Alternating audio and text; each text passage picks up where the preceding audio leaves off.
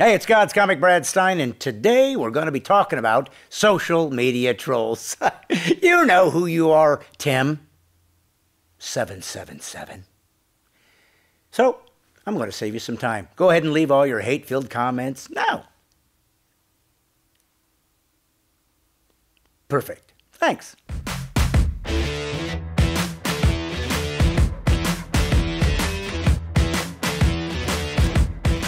Hey, it's God's Comic Brad Stine, and for all you out there who thinks, oh, he's trying to copy all these other comics, let me give you a little background on me to show how ignorant you are.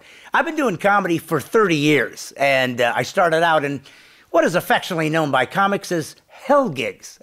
These usually amounted to local dive bars that thought an easy way to make some quick money was to pick one night out of the week that was usually reserved for the local patrons to stab each other over a girl, or bash each other with a bottle over an insult, or punch each other in the face over picking the wrong song on the jukebox to have a comedy night.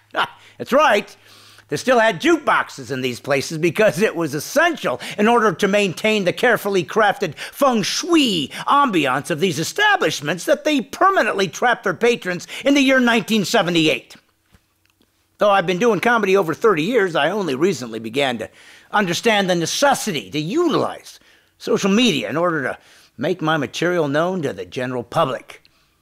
My daughter, God bless her, she was the one to inform me of this new means of communication because to millennials and below, that's literally the only way they actually know how to communicate now. They only know computers and phones. Archaic, primitive tools like a pen or paper or a typewriter would be foreign and frightening to them and cause anxiety, nausea, diarrhea. Modern technologies made life so simple for these kids that if the internet ever went down for even an hour, we'd watch these otherwise healthy children suddenly begin to slaughter each other and eat the remains. It'd make Lord of the Flies seem like a bedtime story. Seriously, kids 20 and younger have zero experience in problem solving. As a matter of fact, if I was drowning and the only way to save me was for my daughter to try to figure out how to read information from a book, my wake would be this Tuesday. I knew she must be on to something, though, because when she came to me and asked when I started doing comedy, apparently she stumbled upon one of my comedy bits, shared to her from a stranger's Instagram account from a routine I did in 2002. There is nothing more disheartening to a baby boomer than to realize that after all these years, the majority of Americans still have no idea who you are. Gee, thanks, modern technology, and I was just getting used to my flint tools. But now that I have joined the modern age, it's hysterical to see what I'm up against. Not only can people watch your material for the first time, but they can comment on it as well. Oh, what an uplifting society we've become, huh, folks? I mean, I don't think I realized how many insults were available from all points of the globe. Sure, I'm making the thousands of new fans, but for others, apparently this is their nirvana. Finally, people can hurl insults and malice towards others while safely hiding in their parents' basement, waiting for the allowance to be slipped under the door so they can buy a bag of industrial-strength Cheetos and a couple cans of Monster Energy drink and get to work demeaning people that have actually accomplished something. Because my point of view comes from a Christian conservative patriot worldview, apparently I'm the perfect candidate for what has come affectionately known as trolls. My fans often ask me, why do you keep the troll commentary on my threads up when some are so nasty and vicious?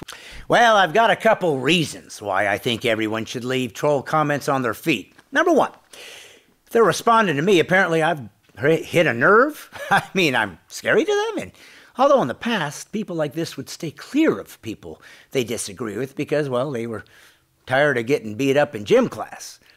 Nowadays, anyone can insult anyone without repercussions. Anyone that maligns another human being knowing that nothing can happen to them for their insults is obviously a coward. So why not leave their comments up as they're admitting to the world that they're spineless? Come on, Folks, that's the ultimate irony, as they don't see how stupid they appear. It's like watching an internet version of Fight Club while children that think they're clever keep punching themselves in the face. Plus, they seem to constantly confuse me with a news anchor as opposed to satire, comedy, and of course, my own point of view. They want to bring attention to themselves by getting on my site that actually has fans as opposed to their site, which amounts to, oh, my bad, they don't have one. They hate me, but need my career to feel like they have worth. Dude, if you need me to feel significant, may I suggest you try another avenue. I'm still working out my own salvation with fear and trembling. I don't have time to be responsible for your insecurities. I have also come to realize that if you stand for something, I mean anything, without compromise, you're going to be hated. I have haters. I have haters. Never made sense to me insulting people I disagree with. When I see or hear someone I don't agree with, I just move on. That used to be called live and let live. Actually made for a civil society. Nowadays, it's crucial for some people to make sure you know how much you hurt their feelings, even when they chose to engage you. Seriously? How badly have you not thought something through that you choose to engage in a duel and then whine because you got shot? Move on, create your own blog site or YouTube channel or Instagram page or whatever else flavor of the month pouty mouth pictorial you're sending into the atmosphere seeking validation. Of course, I actually feel sorry for these folks. I mean, they know they're trolls and they're proud of it. Forgetting the fact that trolls historically lived under bridges, were ugly and frightening, and often had the townsfolk come after them with pitchforks and torches, driving them into the next town where they could be despised yet again. America, wouldn't it be neat if we used our disagreements to seek some kind of dialogue? How about engaging those you disagree with facts, actual facts, and perspectives that might bring some light to a subject as opposed to heat? Or better yet, why not find someone you like and say nice things to them? Lord knows we could use some uplifting in an age of hopelessness brought on by the post-truth philosophy. So, if you want to comment on me, feel free. But remember, I'm a comedian. I'm taking liberties for the funny. But maybe, just maybe, you could try to explore ideas you differ with me in a civil manner. If not, it's a free country. For now. So hate away, at least if you don't mind looking like an idiot. Who am I to judge?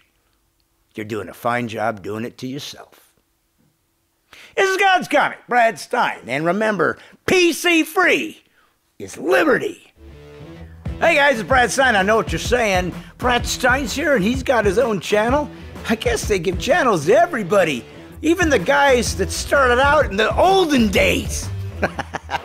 I never went anywhere. I was just spending years in fasting and praying for your souls in sackcloth and ashes until the Lord said, "Go forth and teach them to like and subscribeth to my channeleth, hitteth the notification belleth to receive the updates."